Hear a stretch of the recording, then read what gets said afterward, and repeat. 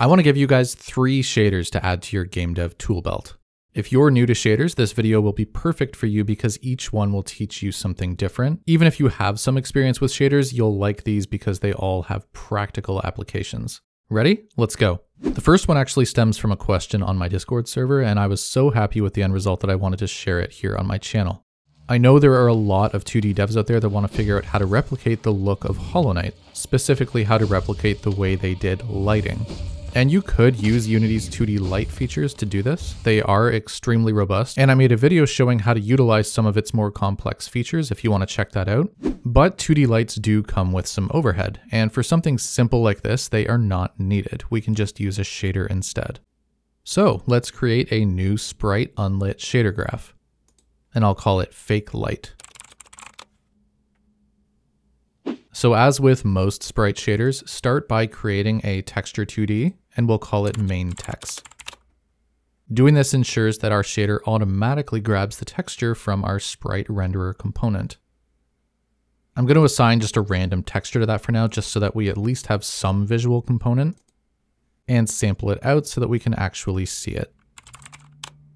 And actually go ahead and plug in the RGBA, or in other words, the color, because all the work we need to do is on the alpha side. And what we're actually going to do with this is turn this into a material that sits on a giant black sprite that covers everything on the screen. So we need this shader to basically cut out a smooth gradient portion of that black sprite in order to give us our light effect. So we'll be subtracting something from our alpha.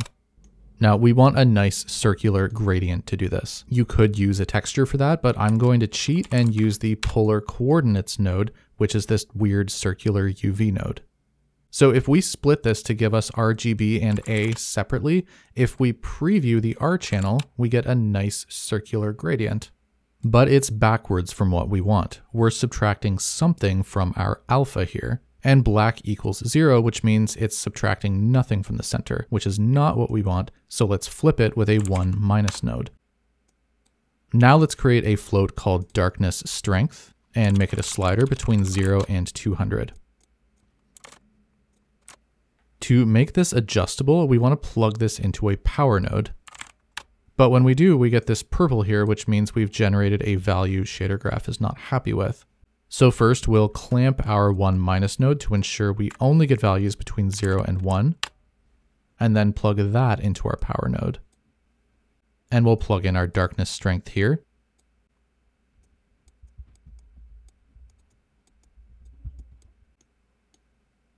And as you can see, that allows us to control how much black appears. And everything is working fine unless we enter a 0.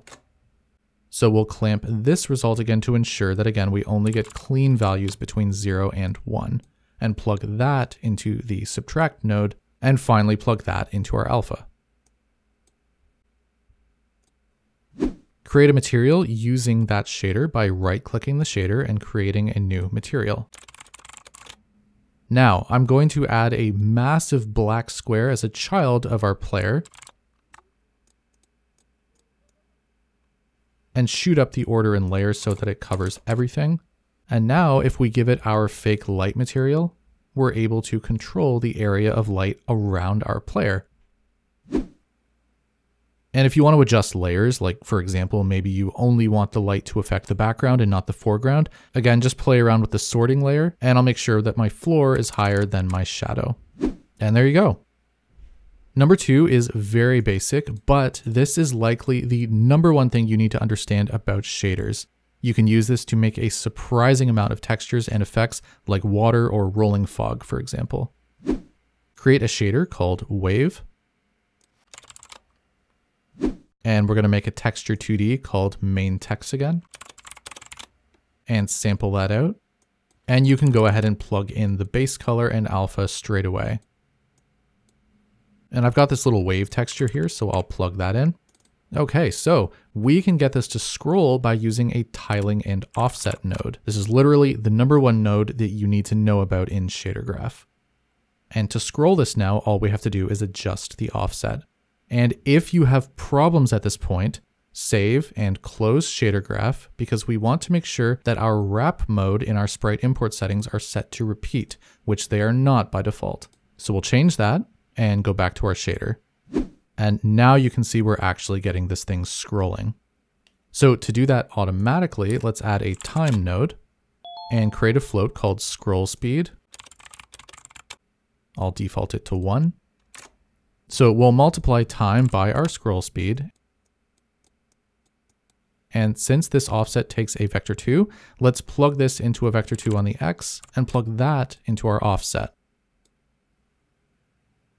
So now I've got this wave sprite here, and I'm going to create a material from that wave shader and insert it into our sprite. Now you might still be having issues like me here. The shader looked fine, but the wave is only showing inside of our actual wave shape here. So again, go into the import settings and change this from tight to full rect, which will fix it. And there you go. And number 3, we're going to make a hit effect shader. So again, create a new shader.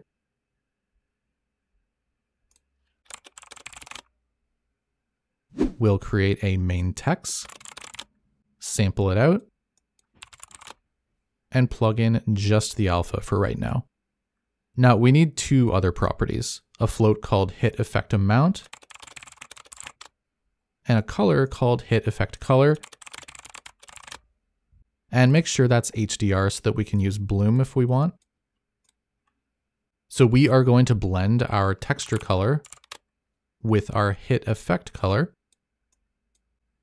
And the opacity of the blend will depend on our hit effect amount.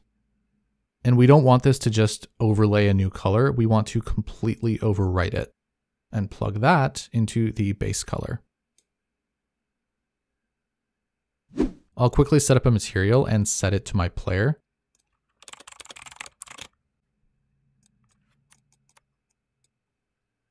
And I'd like to change this to a slider that goes between 0 and 1 actually. Okay, and if we quickly add a global volume and make sure post-processing is turned on our camera,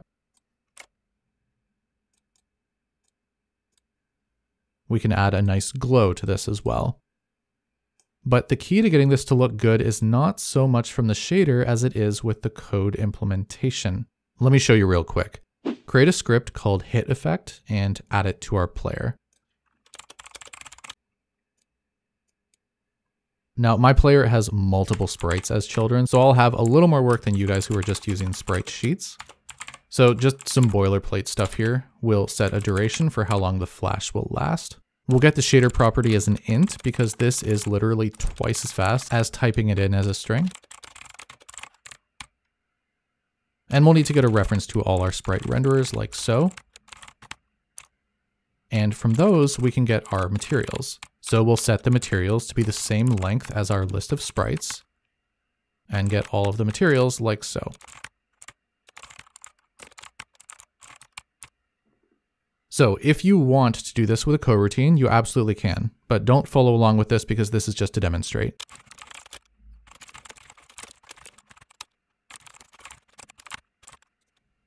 So this will bring it to full color, and this will bring it back to 0. And I'll say if my test key was pressed, then we'll start the coroutine. And you can see it's working, right?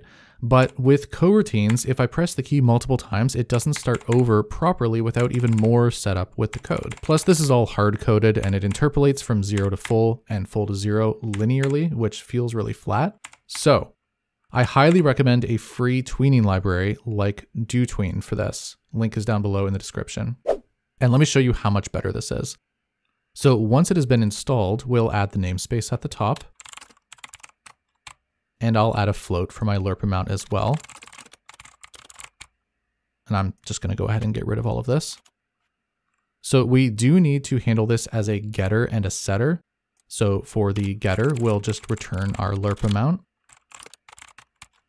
And for the setter, we'll set it to be the new value. DoTween looks for a getter and setter for the DoTween.to function. And actually, let's make sure that we return this to 0 at the start every time. And now we plug in the getter and the setter. We're moving it to 1, and length of time will be duration. Okay, now we still need to actually change our material float. So set up a method called onLerpUpdate, which loops through all our materials and moves the float to our getLerpValueAmount. And here we can add .onUpdate and plug in our onLerpUpdate. Now we need this to go back to 0 as well. So create a method called onLerpComplete, and we'll call our DoTween.to, plug in the getter and setter, but we're moving it back to 0, and duration again, and call onLerpUpdate here as well, and add that as .onComplete here. And this should be onLerpUpdate here. And now you can see way less code and it's already working, but it also will properly interrupt itself and start over if we press our button halfway through as well. That's one thing that I really love about this. But the other is the actual easing functions. If we go back in, this is linear by default, but if we add a .setEase, now we have this huge range of easing options that we can choose from. And these are all pretty standard between different tweening libraries. You can Google an image of these. I want the start of our damage flash to get full quickly. So I'm going to set this to ease.outExpo.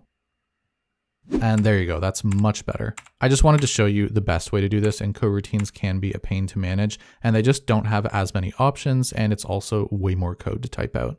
So there you go, guys. I hope you enjoyed. Let me know which shader was your favorite down below, and I will see you again soon.